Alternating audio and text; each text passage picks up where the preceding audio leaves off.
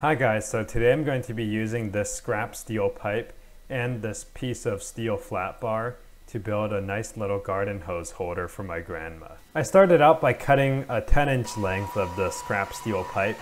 This is Schedule 40 galvanized pipe, so it's pretty easy to cut.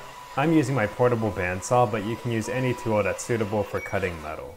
Next, I marked off 4 inches from my 10-inch pipe section and cut it at an angle using my portable bandsaw. It's a bit tricky to cut the pipe at an angle, but the degree does not need to be exact.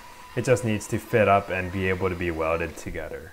To build the part of the hose holder that actually mounts to the wall, I cut off a small piece of the steel flat bar and drilled 2 holes in it, which will allow me to use screws to mount it to the wall.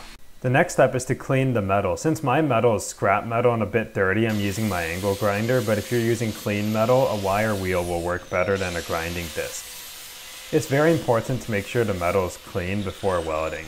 And it is a bit difficult to grind round material like pipe, but with some practice you'll get the hang of it. So I finished grinding all the parts, and I'll just be using this little magnet to hold the components together when welding. You can see how there is a hook and a wall mounting plate. So let's tack these together and weld it. Tack welding is pretty straightforward. I just put a few dots to hold the metal together until I permanently weld it. Now I'm able to weld up the components of the garden hose holder. I'm using 70-18 electrode because that's what I have, but if your welder is not very powerful, I'd recommend 60-13 or 60-11 because those electrodes don't need as much amperage to run. Still, 70-18 is stronger, so I guess that's a benefit, though it doesn't matter much here.